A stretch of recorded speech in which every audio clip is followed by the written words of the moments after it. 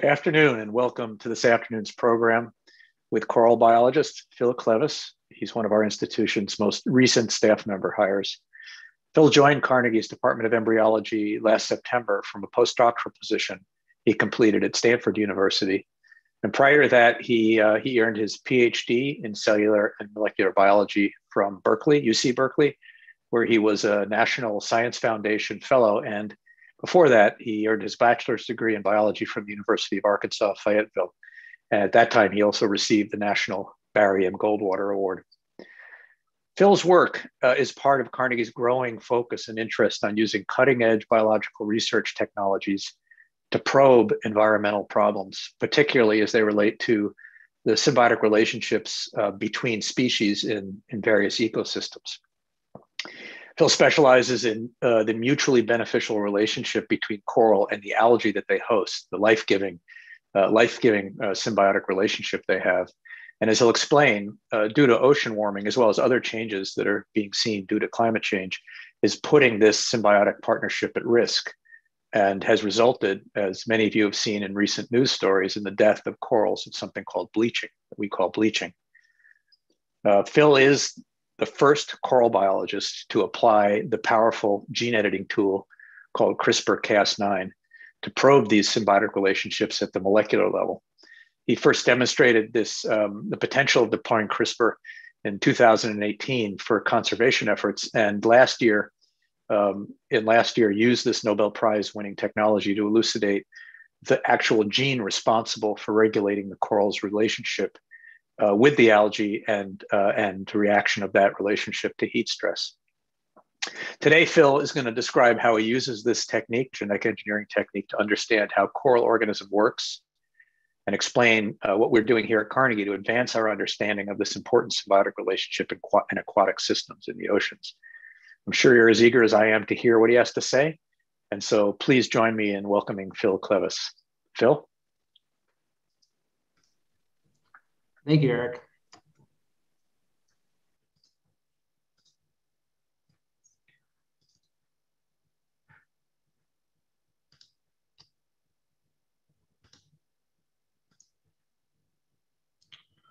Okay, so thank you for the introduction. I'm happy to tell everyone about the work that we are just starting to do at the Carnegie Institute for Science in the Department of Embryology. And what my lab is really focused on is trying to understand the molecular genetic basis of a really fascinating ecological symbiosis between corals and algae that really make up the backbone of important marine ecosystem, and also understand the genes involved and why this symbiosis is breaking down upon stress that's leading to the mass mortality of corals worldwide.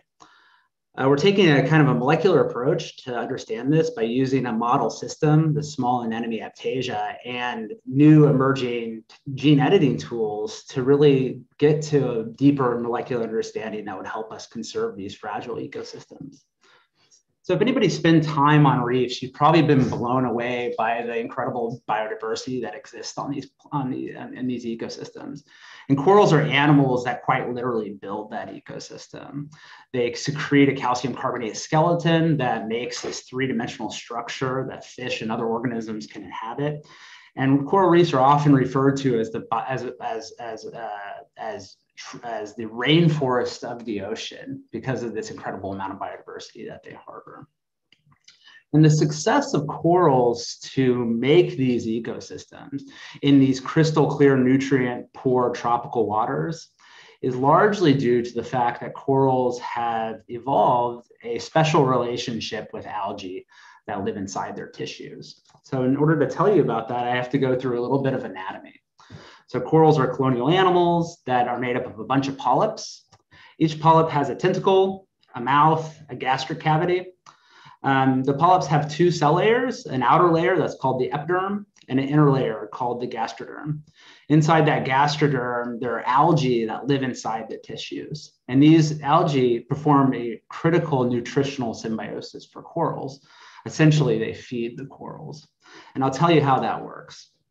So if you zoom into a particular gastrodermal cell, here I'm drawing as a square, The algae are living inside of the animal tissue in a host-derived vesicle called a symbiosome. These algae photosynthesize, so they make energy and sugars from the sun. And those algae translocate those sugars that they derive from photosynthesis to corals. And this is a really important point. So the photosynthetic products that the algae give corals provide corals with enough energy to live in these nutrient-poor tropical waters. And in return, the algae get inorganic nutrients and a place to live from the coral host. So I'm going to take this a little bit away from the abstraction and show you what this looks like inside the coral tissue. So what I'm showing you here is a zoom in of a coral polyp. This particular species is an important reef-building coral called Postlepora damicornis. You can see that the coral polyp has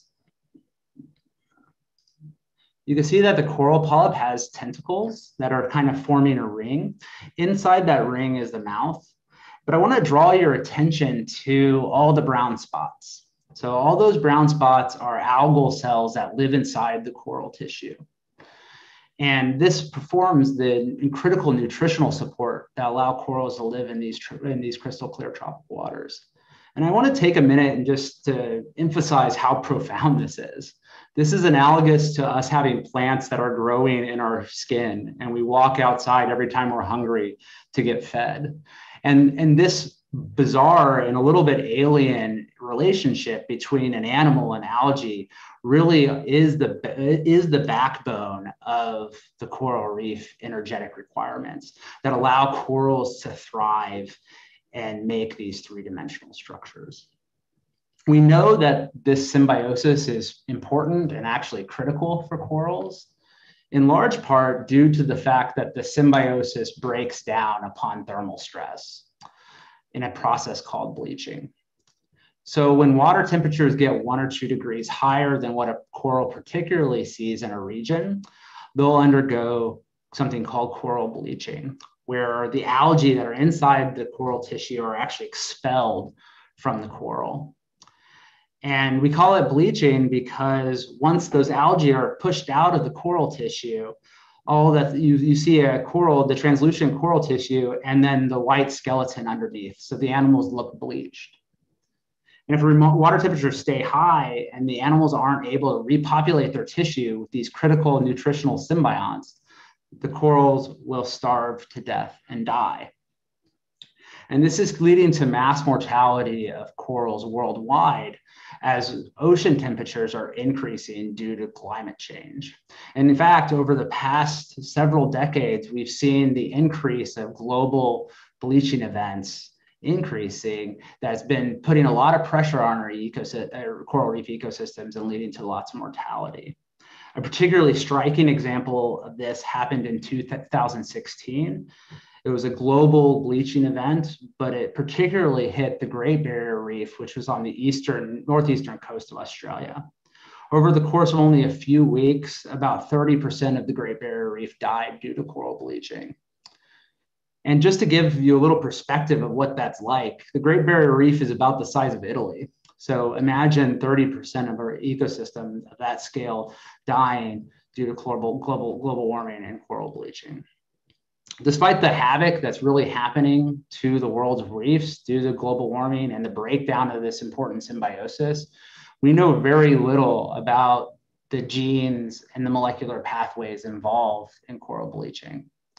And just like understanding the genes that underlie human diseases, such as diabetes or cancer, we believe that a deeper understanding of the genes involved in coral bleaching will allow us to design therapeutics or amelioration strategies to help conserve this important reef ecosystem.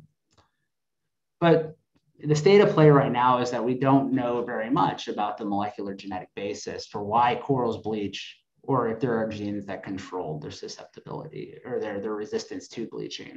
And that's largely due to the fact that corals are often difficult to study in the lab. For example, they come in inconvenient sizes. I often like to joke here, like the idea of taking this coral back into the lab and putting it in a microscope, it seems pretty daunting. They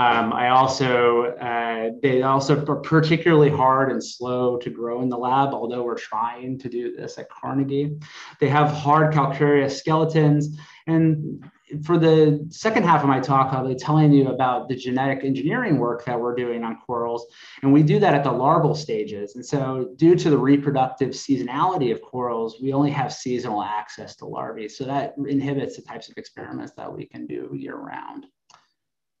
And so a major strategy for biologists in general, particularly one studying human diseases, is to take a laboratory model system approach. And so a lot of what we know about what genes do in humans and what the genetic basis of human disease is, were found out by using model systems, for example, mice, fruit flies, plants, Arabidopsis. And so we're taking a very similar approach to study coral bleaching and symbiosis with a model system.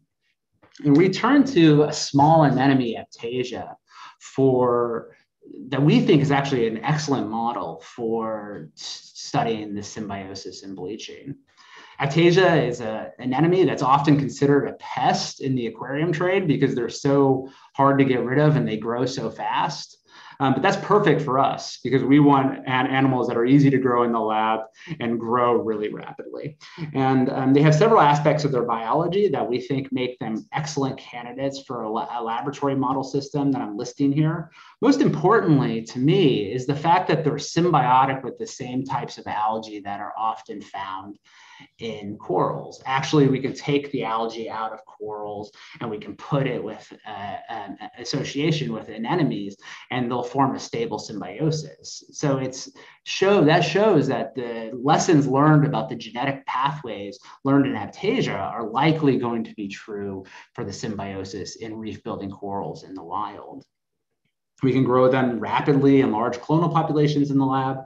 Interestingly, we can actually culture them with or without their symbionts. And so unlike corals that die when you remove their symbionts, we can remove the symbionts of the aptasia and they're able to survive as long as we feed them enough in the lab. And so that allows a powerful opportunity to find genetic changes in the anemone that are associated with the presence of the absence of the symbiosis. And we also have year-round spawning in the lab. Another really interesting and powerful method that we can use in aptasia is the fact that we can recapitulate these massive bleaching events that are happening on the reefs worldwide in a petri dish in the lab with our anemone aptasia. And so we can bleach anemones. We usually keep them at 27 degrees. What you're looking at here is an image of an anemone. And all that red you're seeing is the chlorophyll autofluorescence of the algae. So the red are basically the symbiotic algae. We can move them from 27 degrees to a temperature that will bleach the anemones at 34 degrees and hold them there for 10 days. And what you see is a periodic loss of algal symbionts as the anemones bleach.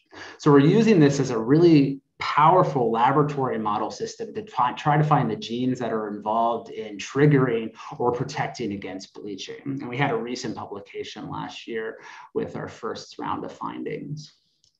And we're also applying state-of-the-art live imaging technologies to really associate cellular changes of bleaching with gene expression changes. And so there's a technician in the lab who came with me from Stanford, Lorna Mitchinson-Field, who's been doing some powerful experiments of actually trying to watch the bleaching process in anemones. And so what you're looking at here is an anemone polyp that has been held at a bleaching temperature of 34 degrees. The white here is actually the chlorophyll autofluorescence that we turn from red to white because it makes it more easy to visualize in this video. So what you're going to see is actually streaming of the algal cells as the anemone bleaches, and then ultimate eruption of the algae out of the mouth of the anemone.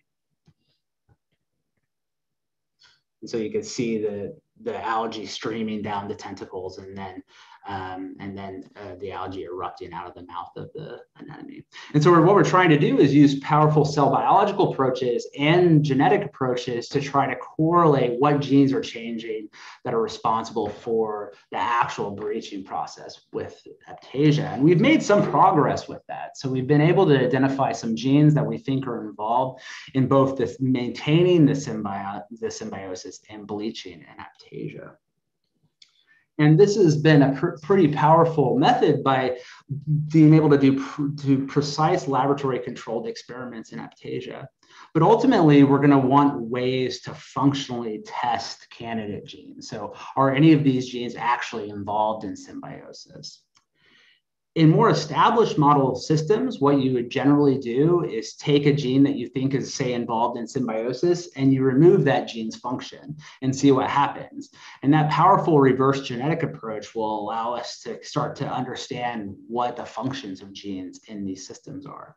But when I came to the field, we didn't have the ability to do that, either in Aiptasia or in corals. And we've been able to make some progress in building those tools, both in Aiptasia and corals. And I'll tell you about the work that we've been able to do in corals to build genetic manipulation techniques so that we can understand the functions of genes. So unlike some organisms that are readily grow in the lab, like Aiptasia and Drosophila, corals are most happy in the wild, and they spawn once a year in the middle of the night by the full moon. And the corals that we were working with were off the coast of Australia. And so in order to do genetic manipulation on the corals, we needed to wait for them to spawn so we have access to their eggs and sperm, and introduced CRISPR-Cas9 components through microinjection. So what you're looking at here is a coral colony that's spawning in the middle of the night, eggs and sperm into the water column.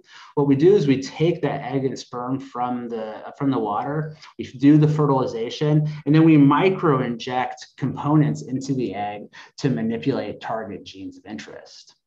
And this has been done with a collaboration, a long-time collaboration and friend, Lena Bay, at the Australian Institute of Marine Science. And so we go to annual trips to catch coral spawning to do these types of genetic manipulations.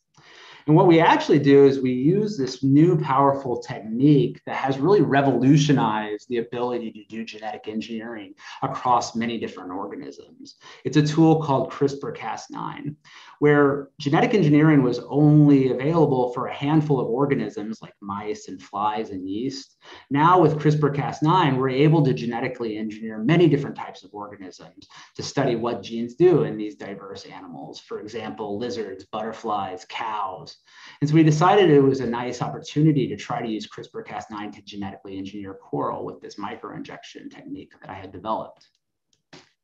And so our strategy was to fly to Australia, in the 3 days that corals were supposed to spawn. And we were going to microinject CRISPR-Cas9 components into the cells to try to knock out a gene of interest. And the way CRISPR works is you have a Cas9 protein. This protein has the ability to cut DNA, and that's associated with a programmable sgRNA or RNA. So we could program this RNA to go to a specific place in the genome, and it will bind the Cas9 protein and make small deletions and insertions in the target gene of interest. So exactly how we do that is we make the RNA and the protein, we mix them in a tube, and we inject this Cas9 protein into those one-cell zygotes in the middle of the night right after corals have spawned. That protein goes to a specific place in the genome that's guided by the sgRNA. And now if we guide it to a particular place in the genome that has a gene, then we can disrupt that gene function and ask what happens. And we also do Cas9 only protein as control just to make sure the injection doesn't have the effect on the phenotype. And so when we were first designing these experiments, it was kind of it seemed a little stressful flying halfway across the world to wait for corals to spawn and then inject them to try to do a new technique to edit their genomes. But we wanted to, and one of the biggest questions for us is what genes do we go for? Like if you wanted to show something works, what You want to study a trait that's of ecological importance. And so we decided to go for a gene that we thought might be involved in coral tolerance to heat stress, because as I just explained, corals are an increasing threat due to climate change. And through experiments that I don't really have time to tell you about, using our little anemone Aptasia, we actually were able to find a gene called HSF1 that we thought would regulate the heat stress response. And this was due both to the experiments that we did in Aptasia, but also what was known about this protein in other organisms. So we thought that HSF1 would be a great candidate gene to show that we were able to make mutations. And we think HSF1 actually has a role in the coral's ability to tolerate heat stress. And so that was exactly the question that we wanted to ask. So what does HSF1 do in the ability of coral to tolerate heat stress? And so what we did is we targeted the HSF1 gene in 2 different places using sgRNA, targeting exon 3 and exon 9. And luckily we found, and excitingly, we found that nearly every animal was completely mutant for HSF1 after microinjection. And this was a huge breakthrough for us, and it definitely motivated the fact that we had just flown halfway across the world to do this experiment, in the fact that nearly every animal was now mutant with this CRISPR-Cas9 technology. And so we didn't stop there. We actually did the experiment to ask what happens when you make mutants in HSF1. Are the corals able to survive heat stress? And the results of that experiment were that the animals that were injected with Cas9 only survived well, but the mutants of HSF1 started exploding in response to heat stress. And so we're really excited about this result for 2 main reasons. One, it shows that HSF1 is a master regulator for corals' ability to tolerate heat stress. And now we're really interested in studying whether or not HSF1 has a role in protecting or inducing bleaching. And then the second reason that we're interested in it is also it shows for the first time that we're able to genetically manipulate corals to study gene function. So now we're rolling out this technology to study genes involved in lots of aspects of coral biology, from symbiosis to bleaching. And so we're really excited that this technology really opens a whole field of reverse genetics in corals. And we're actually pushing along to other phenotypes. So that work was done in 2018. In 2019, we went back to Australia with a kind of a fundamental question about how does a coral make a skeleton? And we're interested in this question for 2 main reasons. First, I think the skeleton of a coral is very charismatic, and on first principles, it's just beautiful how does an animal make something that's as regularly patterned as this.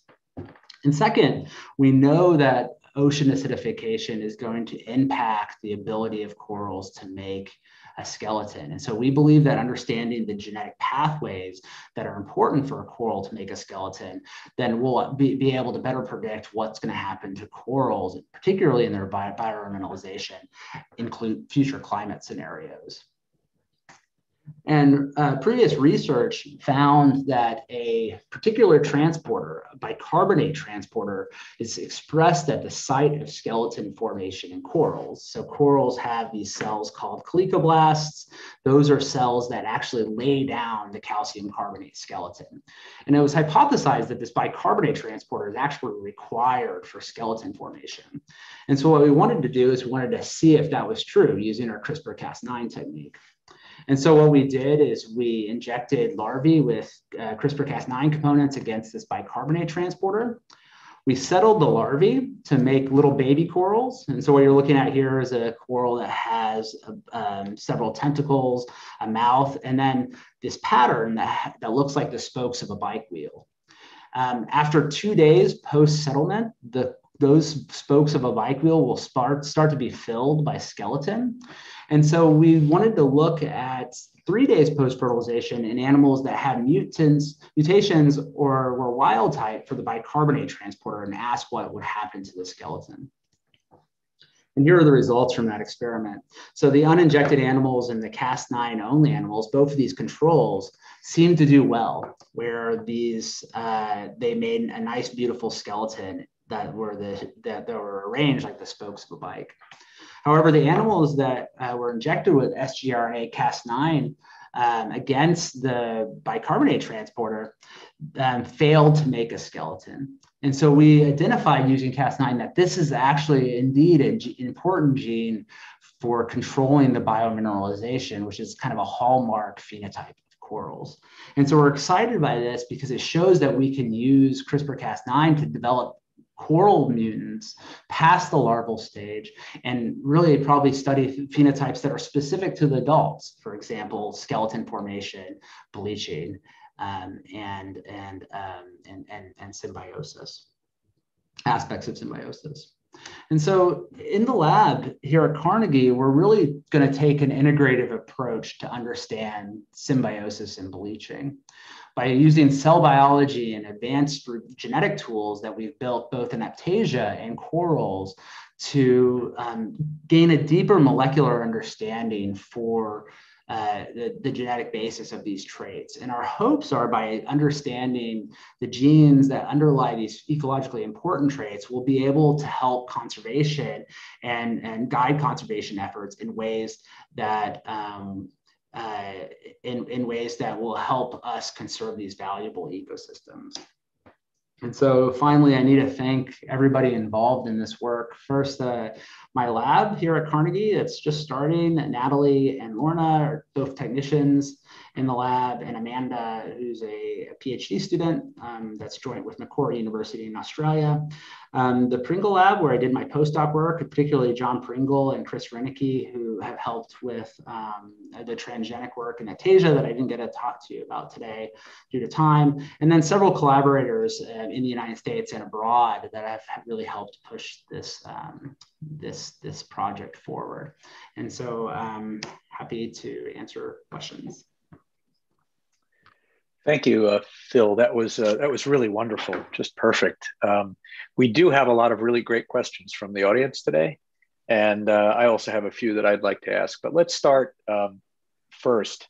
You mentioned at the beginning that coral, especially the Great Barrier Reef, saw this dramatic die-off in 2016 of about 30%. First of all, are there places in the ocean where coral are seeing or recovery? Are they seeing actually expanded growth because of climate conditions?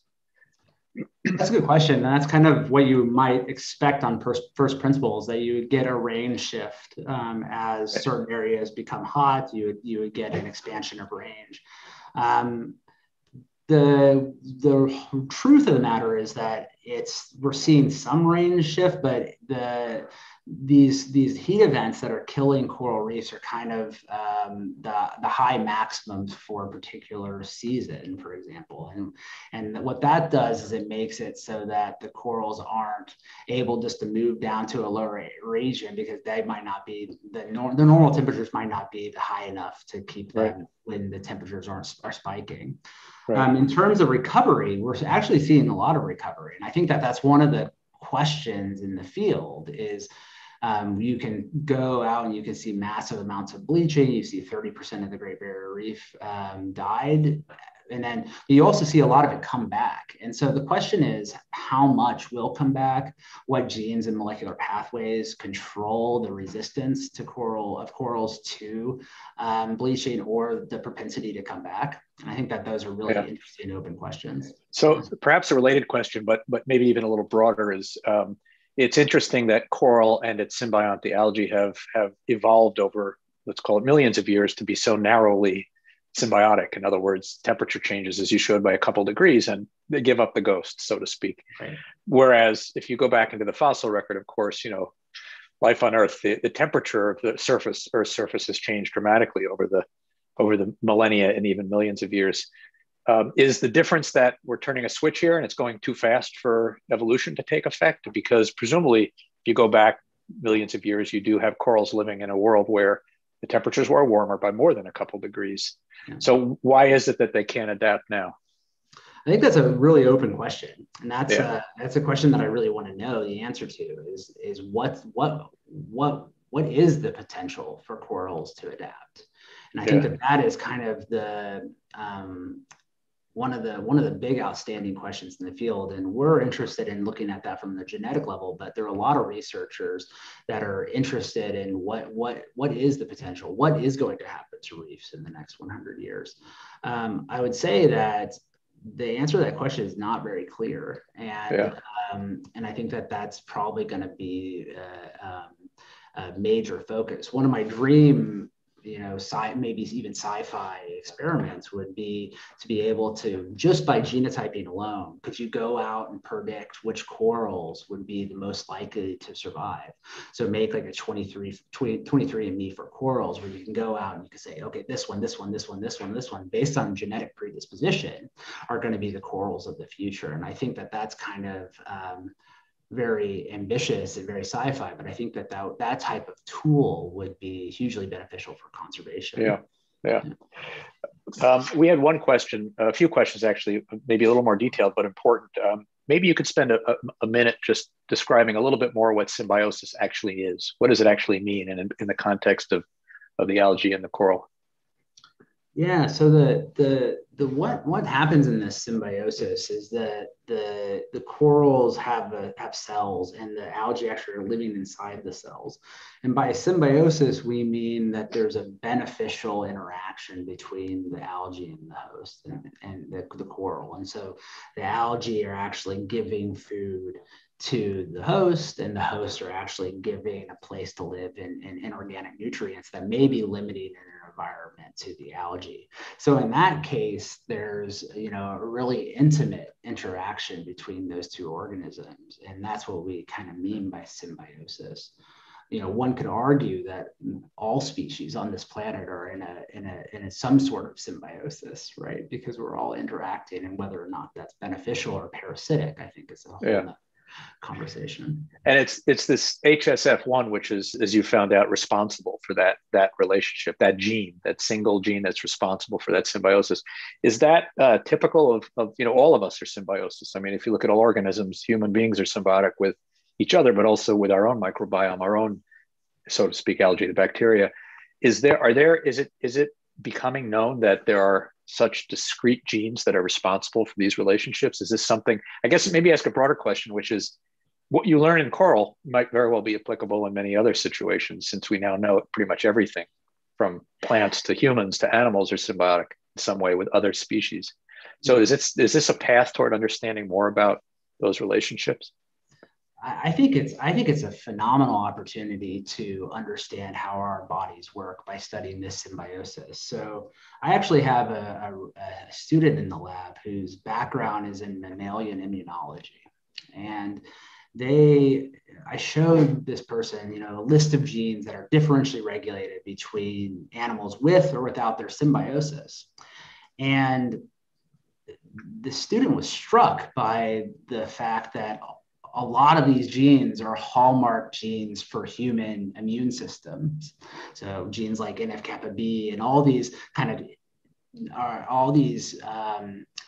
traditional genes that people study for human immune systems seem to be playing a role in regulating the symbiosis in aptasia. And so I think by understanding the aptasia immune system and the coral immune system, it's going to give insights to what we know about the early evolution of our own immune systems, and probably even the modern day functions of it.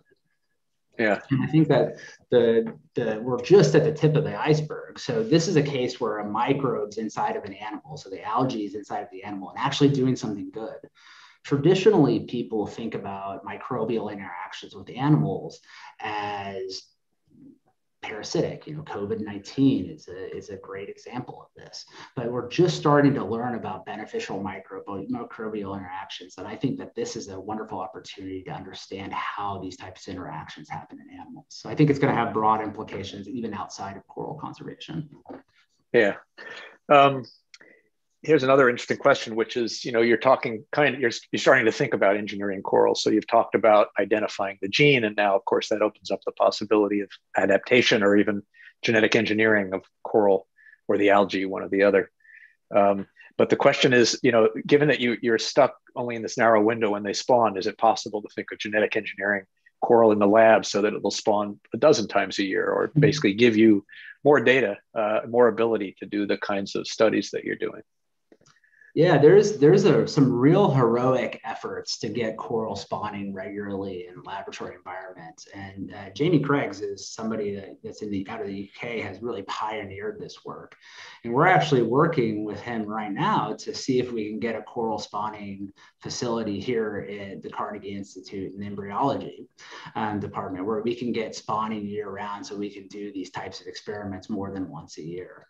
In terms of engineering those, I think it might actually be simpler than that, because it turns out that corals spawn naturally largely on light cues, we think. And so you might be able to just flash different lights at different times on different corals and then get the spawning when you want. And so that's primarily work that's been done by Jamie. But it's really exciting new frontier, especially merging it with the gene editing technologies that I've been able to build. Yeah. So getting back to this interesting relationship, this symbiosis, one question is how do corals actually find the algae? How do they find the algae, and then where do they come from? Yeah, that's a beautiful question, and it's baffled people for a while, because if you look for the algae in the water column near reefs, you don't really find them.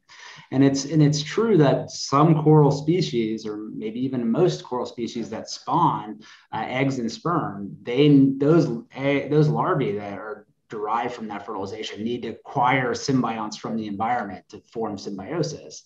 And so what are the molecular pathways that allow that to happen? And that's something we have no idea about. There are some corals that inherit the symbionts from their mother, so they come along with the egg. But we do know that the algal type really has an effect on the susceptibility to bleaching. And so you kind of talked about this a little bit before, is that why would corals bleach if they need the algae? And so one model that's been around for several decades now is that maybe bleaching is adaptive because it allows corals to switch out their symbionts to symbionts that are more likely to be thermally tolerant, for example. And so that's a model out there, and indeed we see some of that happening after bleaching. So, presumably that's trial and error. I mean, coral are stationary. It's not like they can get up and search for that one looks good or this one looks good. So is it largely that the oceans are replete with or lots of different types of potential symbionts, and they basically learn through some kind of natural selection or some kind of selection process which ones to absorb? And the selection process may be bleaching itself, and at least the current pressures now. But with experiments in Aptasia, what we've been able to show is that there is some specificity. So the organisms that we have prefer some strains of algae over others. And so there's probably some hardwired genetic limitations there, but we just don't know. To get to your first point, yes, there's a lot of diversity in these algae, and these algae kind of all have different physiological consequences to the coral. So, but when a coral bleaches, it's because, as you pointed out, for some reason they give up their algae, right? That change in temperature, maybe salinity, whatever it causes them to give up their algae. Can that algae then be taken up by a different species nearby? And the Great Barrier Reef is beautiful colors, largely because there are many different kinds of living coral, right? And do they share? I think you mentioned that they might share algae. Can they actually exchange algae? I mean, is there does each coral have a very different range of acceptance for different types of algae? Is that something we know? Yes. The answer to all those questions is kind of yes. So there's hundreds of different species of corals. Some of them seem to be specific. Some of them seem to be more generalist. If corals that are bleaching algae, we've done these experiments in Aptasia. If you bleach the Aptasia, you could take the algae that come out and reinfect another anemone. And so they're not dead. And so that's a really important opportunity for switching of symbionts between. That's interesting. So one way to think about it maybe is that multiple corals, say on the Great Barrier Reef, are living in a microbiome of algae, basically, that have a range of genetic adaptability or symbiosis with that allows them to be symbionts. And so that's interesting. It becomes a really interesting thought about maybe switching genotypes of algae could be a real adaptive measure. And some researchers, particularly one at the University of Melbourne, is trying to use that as an opportunity to make corals more resilient. Yeah. And by just switching to more resilient algae. And maybe that's a process that's happening naturally. Yeah. So at some point you were talking about how it was, maybe difficult that you had to travel all that distance for that 1 week when the coral spawned. But I think a lot of people watching your pictures are probably thinking, man, he gets to go hang out on the beach in Australia, northeastern Australia. Maybe you could say a little bit more about what it's actually like to be a coral biologist who works in the field. I mean, you're out there for a week. You've got a limited time to collect specimens. You've got, what's it like? I mean, you're not on a beach resort. You're presumably doing, you're out there as a field scientist. So maybe you can explain a little bit more to people what it's like to be out there doing the kind of stuff you do. So one of the real luxuries of my science career has been working at the Australian Institute for Marine Science with my collaborators, Lena Bay, and others. It's a state-of-the-art molecular facility and coral rearing facility. And so if I would have to be honest, it feels a lot like working in the lab here at Carnegie, where it's just, feels like a lab. And the difference is that we have access to corals regularly spawning because the reef is right there. And so what does it feel like from a day-to-day basis? I would say, so I said this a little bit in my talk, but the corals spawn over 3 or maybe 4 days in November. And so we spend about 2 or 3 weeks before, making sure everything's perfectly packed. And then we throw all of our gear into a suitcase and we fly to Australia. And this work has been done with, it started with just me and another team from the University of Texas. And then now I usually bring a team of people to Australia. And kind of we wait around until the corals spawn. And so the corals will generally spawn around 10 p.m. And it's really just one of the most beautiful aspects of nature that I've been a part of, is that all the species of one type of coral all spawn at the exact same time, right at dusk. And so this is evolutionary. This is the evolutionary reason for that, because they want to fertilize with their own species in a huge ocean. Yeah. And so we're kind of sitting there waiting for the corals to spawn, and then they just do it. And then that's probably around 9 to 10 p.m. And then you spend the next 6 hours staying up all night, micro-injecting coral with CRISPR components, just a conveyor belt of eggs, to try to get enough material to do these genetic manipulations. And then around 3 or 4 a.m., you go to sleep, and then you do it again the next day, and over and over again. I think that the beachside moments of sitting on a beach, like drinking Mai Tais or whatever, that comes after all the experiments are done, when we usually go on a commemorative snorkel trip where we can go actually see some corals outside in the lab. Yeah. I want to come back to, just before I ask that question, a lot of people are wondering, when corals bleach, they're dying, right? They can recover. There are cases where they can recover. Which is actually rejecting which symbiont? Is it the algae that says I'm out of here? I'm done. It's too hot in here, or is it the coral? Is that not known? I love this question. I think it's a question that always comes up. You can bring this phenomenon into any group of people, and everybody will always ask that. And another thing I really like about this system is that there's so many unanswered questions, and we really don't know. The predominant model for why corals bleach is that the algae are producing something that the corals don't like, and then the corals expel it. But we have evidence that might not be the case. And so I think that by understanding the molecular genetic basis for why corals bleach, we'll get a better answer to who's making the decision. Because I think who's making the decision is a really important question to answer, because that will tell us where we should focus our conservations on. Maybe it's more important to get the right type of algae out there rather than the right type of corals. Yeah. Another question that seems to be coming up is that you've been talking about almost entirely about thermal changes in the ocean temperature, which are occurring actually across the whole globe. But are there other factors like even air pollution, since they're so dependent on sunlight, photosynthesis through the algal symbiont? Are there other factors like acidification, other things that are also causing the coral to die? Yeah, I think that's kind of the tragic scenario here is that they are kind of they're impacted by multiple stressors. So acidification, pollution, agricultural runoffs, heat.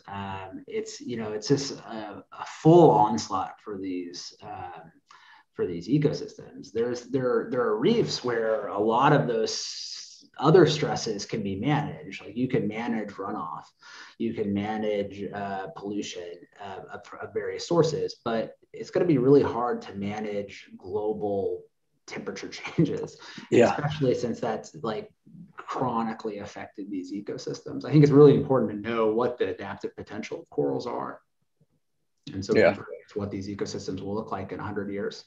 Yeah. A little bit more, dig a little deeper into the science of CRISPR-Cas9, the question about what Cas9, which is a protein, as you've talked about, what is it? What is it? I mean, maybe you can describe a little bit about how it's so precise as a surgical tool for going in and literally cutting individual base pairs, individual genes. Yeah, so the CRISPR-Cas9 as a gene editing tool has really, like I said, really revolutionized our ability to genetically manipulate organisms. And the reason for that is that you have a Cas9 protein that has the ability to cut DNA. And when that cut DNA is repaired, it makes small insertions and deletions. You can actually use that cut DNA to insert pieces that you want. And that's a technology that we're hoping to apply to corals. But the real power is not the protein. The real power is the RNA, because you can program that RNA to go to any place in the genome. So as long as you have a genomic sequence and you have the ability to introduce these two components into an animal, it's kind of a one size fits all for making genome mutations or genome edits. And so that's the real power of it, is that it's a system that's exogenous to animals. You can introduce it. It's relatively simple to introduce, and it appears to be able to act across a lot of different cell types in many, many different species. And so that's kind of the revolution of Cas9. Yeah, it's really an amazing tool. And as you had mentioned, I mean, this tool was invented more on the sort of biotech and biomedical side, looking at more animal type species and not so much the ecosystems that you're looking at. But if you had perfect future vision and you could peer over the wall as to what's next, are there innovations you could imagine would be incredibly important for you to have? You're fielding, as we've said, you're the first coral biologist to actually apply that tool to coral. What other tools could you what would you dream of using if you could to help solve a problem like as big as this coral problem? I mean, it's such a beautiful question. I think that, the goalposts have been moving pretty quickly. Yeah. We've been able to build genetic engineering tools really quickly. I think if you would have asked me that question 5 years ago, I'd be like, it would be great to mutate a single gene in corals and see what it does, right? And so the goalpost is moving. I think that one of the huge powerful systems is unbiased screening for gene function. And so that was been done in flies, it's been done in yeast, and that allows us to not be clouded by our own vision about how things are supposed to work. We can just screen for lots of genes in the genome, see what any of them do. And so what I would like to have is a screening platform for corals so that we can unbiasedly find genes that are responsible for the symbiosis. And actually, we're trying to build tools to do those types of things. And wouldn't it be great to build a cell culture platform so that you can do CRISPR screens in corals, or even to do crosses in Aptasia. And so I think that's kind of the frontier. With CRISPR, we've really been able to rebuild reverse genetics, but I think forward genetics, where you're screening unbiased, would be a hugely powerful for this system. Yeah.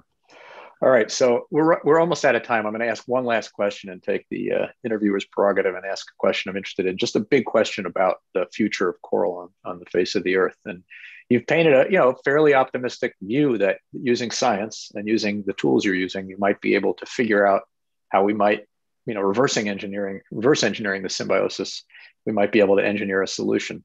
What's your sense? I mean, I've even heard some people say, forget the coral, let's go to the rainforest and figure out how to save those at this point, right? Because those are also under threat due to climate change. But do you feel in your heart that coral is going to we'll be able to save this incredibly important, not only important for food stock, but for people, but we'll be able to save coral by science in the end?